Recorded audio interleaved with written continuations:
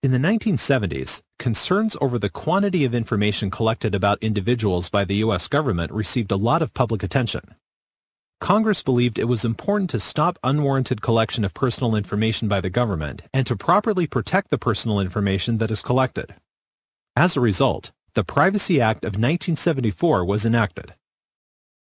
The Privacy Act has four basic objectives: to restrict disclosure of personally identifiable information, or PII, to grant individuals access to records maintained on themselves, to grant individuals the right to correct records that are not accurate, relevant, timely, or complete, and to establish a code of fair information practices to regulate the collection, maintenance, use, and dissemination of PII on individuals. In other words, as an individual, you have rights. You have the right to know what information is collected about you, how it will be used, and by whom, to have it corrected if it is wrong, and to have it protected from unauthorized disclosure to others. As Department of the Navy military, civilian, and contractor personnel, you also have responsibilities. To only collect and maintain PII about individuals when authorized to do so, to only collect the information that is necessary, to inform individuals of the authority to collect their information, the principal purpose or use for the collection, to whom it will be disclosed, and the effects on the individual for refusing to provide the information. This is accomplished by providing a Privacy Act statement to the individual at the time of collection. You are also responsible for ensuring that the information maintained is accurate, relevant, timely, and complete, ensuring that PII collected and maintained by the Department of the Navy is kept confidential and is protected against misuse, and for knowing what to do if you suspect misuse or if there is a potential or actual compromise of PII. The Department of Defense and the Secretary of the Navy have issued guidance to clarify these rights and responsibilities and to establish privacy programs to ensure that all of the requirements are met. The Department of the Navy Privacy Program affirms that it is the Department's policy that an individual's privacy is a personal and fundamental right that should be respected and protected. Further, Department of the Navy personnel, including contractors, have a responsibility to protect an individual's privacy when collecting, maintaining, using, or disseminating PII about an individual. Failure to properly safeguard PII may result in criminal or civil penalties. Dramatic changes in information technology have taken place over the past few decades. The digital landscape has evolved and grown well beyond what was considered when the Privacy Act was enacted. Advances in IT capabilities make it possible to generate and maintain significantly greater quantities and increasingly diverse and sensitive types of information. PII may include unique identifiers such as name, date of birth, Social Security number, Department of Defense ID number, Department of Defense benefits number, geographic location information, and biometrics. In today's data-driven world, it is necessary for the Navy and Marine Corps to collect, maintain, and use unprecedented volumes of PII. However, there are risks associated with maintaining this information. The evolution of the digital landscape, giving us easier access to a greater volume of information, increases the risk of unauthorized access to, unauthorized disclosure or use of, and loss of PII, also known as a breach. This requires the Department of the Navy to take new and more aggressive approaches to both preventing and responding to breaches of PII. Several federal agencies have experienced high-profile breaches affecting thousands of employees. One of the most notable breaches occurred in June 2015. The Office of Personnel Management discovered that the background investigation records of current, former, and prospective federal employees and contractors had been stolen. The Office of Personnel Management and the Interagency Incident Response Team have concluded with high confidence that sensitive information, including the Social Security numbers of 21.5 million individuals, was stolen from the background investigation databases. To adequately protect PII, you must first understand what PII is. The term PII refers to any information about an individual, including but not limited to education, financial transactions, medical history, criminal or employment history, and information that can be used to distinguish or trace an individual's identity, such as name, social security number, either full or truncated, date and place of birth, mother's maiden name, address, phone number, biometric information, or any other personal information that can be linked to an individual. This information needs to be protected because, if compromised, an individual may be put at risk. The compromise of PII could result in embarrassment, inconvenience, reputational harm, financial harm, lower morale, and increased risk to personal security and identity theft. Identity theft is a significant problem in the United States. Identity thefts represent 16%, or 490,220 of the over 3 million complaints received by the Federal Trade Commission in 2015. And in 2014, 17.6 million individuals, or 7% of all U.S. residents age 16 or older, were victims of one or more incidents of identity theft.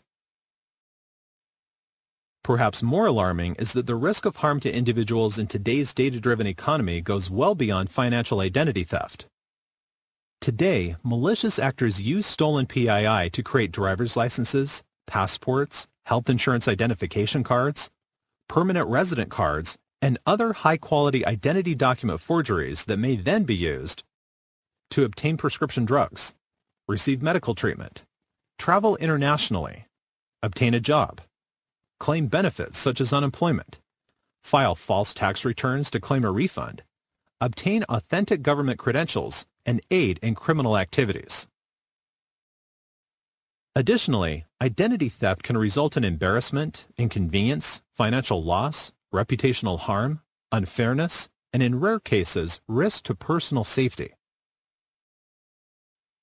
There are many ways that a breach can occur. A breach may occur as a result of human error, intentional unauthorized disclosure by employees with access to information, or theft by external attackers. Most occurrences result from human error. Knowing what the risks are and following guidelines and procedures to protect against those risks is essential to reducing the number of breaches and the harm they may cause. One of the more common risks that we face is called phishing. Phishing is a criminal activity in which an adversary attempts to fraudulently acquire sensitive information by impersonating a trustworthy person or organization. Examples of phishing include manipulated emails that appear to be from government agencies, financial institutions, credit card companies, and other recognizable contacts.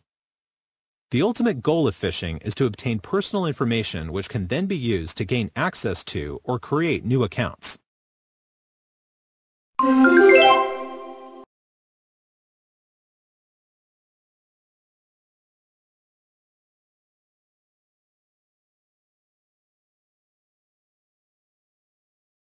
Here is a scenario for you to consider. In this scenario, you will be asked to respond to various email messages.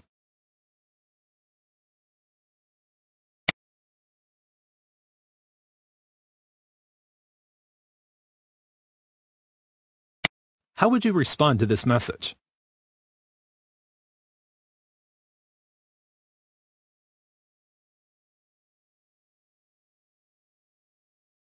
Correct. This is a phishing attempt. Requests to verify your account, password, or provide PII are red flags which should alert you to these scams. You should never answer any email that attempts to collect PII and other critical information unless the email has been authenticated. Legitimate financial institutions will never ask for this information via email. When you receive a suspicious email, do not respond to it or forward it to other users. Do not open attachments, and do not click on any links provided in the email. Learn to recognize red flags, such as unknown sender, misspelled words and poor grammar, urgent sensational subject lines, promises of financial gain, gifts, or prizes, requests to verify your password or account.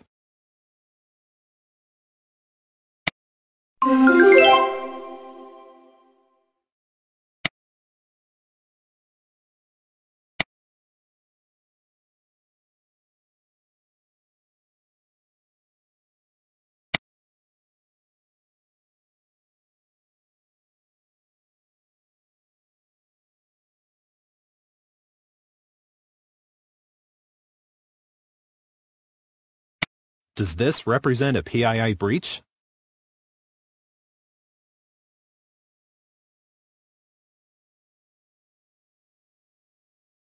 Correct. Commander Smith sent an unencrypted email containing PII to you and other employees, many of whom did not have a need to know.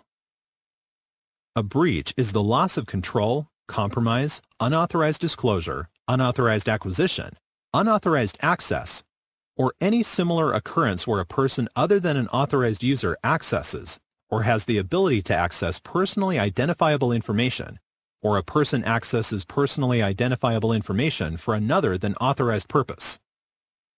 Regardless of whether the information was encrypted or not, individuals who do not need to use the PII in the performance of their official duties should never have access to someone else's PII.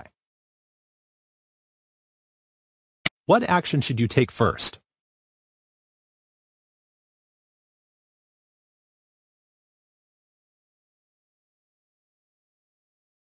Right. Within 1 hour of the discovery of a loss or suspected loss of PII, notify your supervisor or privacy official who will initiate the PII breach reporting process. What should Commander Smith have done to prevent this PII breach?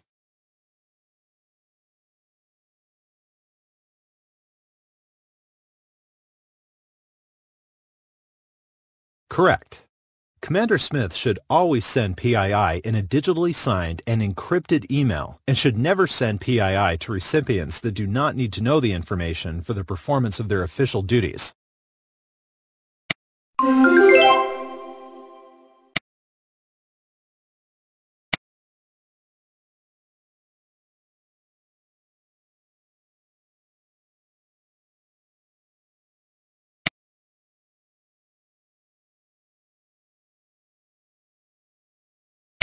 What action should you take first?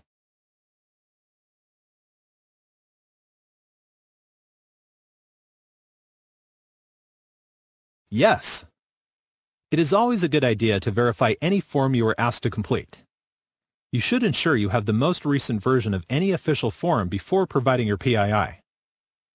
Remember to encrypt and digitally sign all emails containing PII. After completing the form, you are ready to reply to the HR representative and provide them with the requested information, including your PII. Please select all proper controls for sending PII.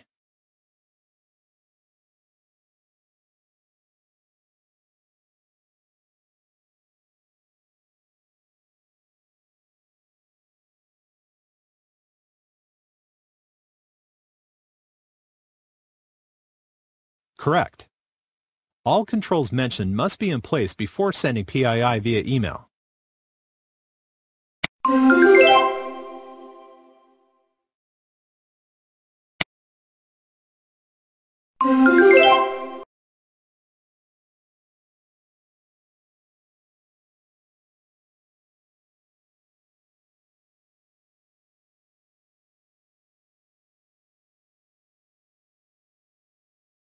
Good morning. I need your help today to complete a privacy compliance spot check. We will be inspecting the office shared drives as well as the physical office space. Let's get started. Recent PII breach reports highlight the need to conduct searches of shared drives throughout the department to protect employees' PII and reduce the risk of identity theft. PII is found most often in documents related to awards, employment information, performance evaluations, legal documents, medical records, and financial data. The scanning software we used detected files that contain PII on an unprotected folder.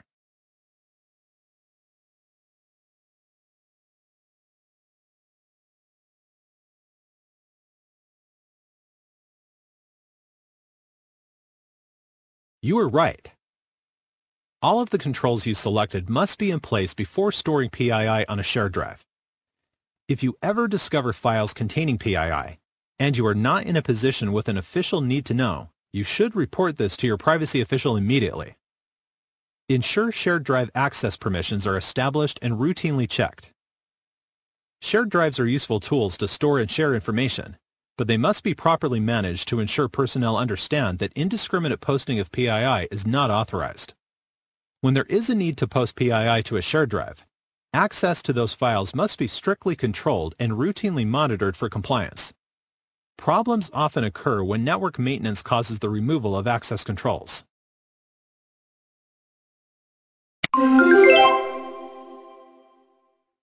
Great work with the spot check of our shared drive.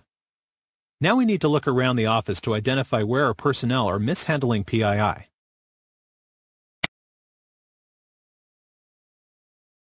Great work.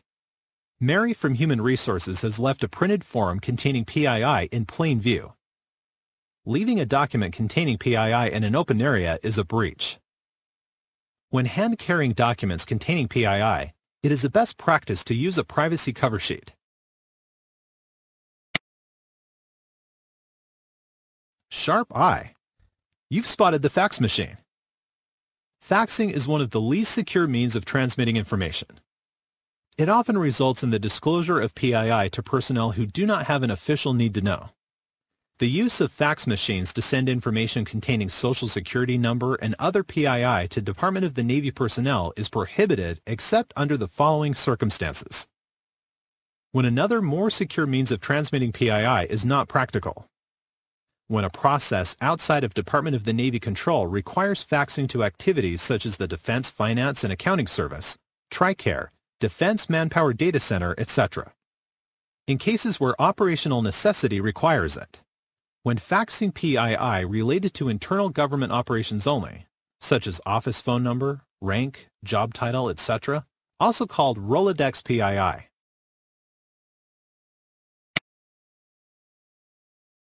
Aha! You have discovered a printed document containing PII placed erroneously in a recycling bin. Whenever disposing of PII, always use a burn bag or an approved shredder. Never use a trash can, recycling bin, or dumpster.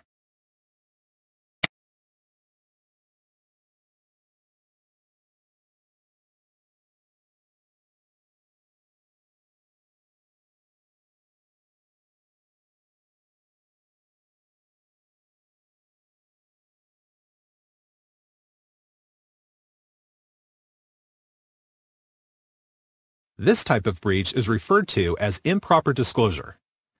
Both accidental and improper disclosure of PII can result in legal action or other discipline. You should report this conversation to your supervisor or privacy official.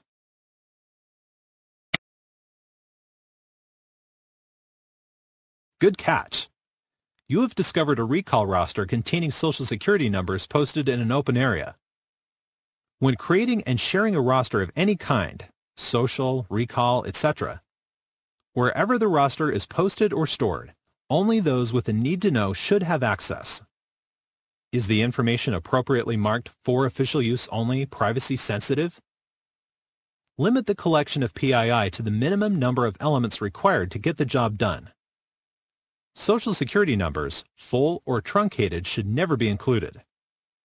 Provide a Privacy Act statement any time PII is solicited from an individual, whether in writing or electronically. Contact your privacy official for more information. Great job! Thanks for helping me complete our privacy compliance spot check.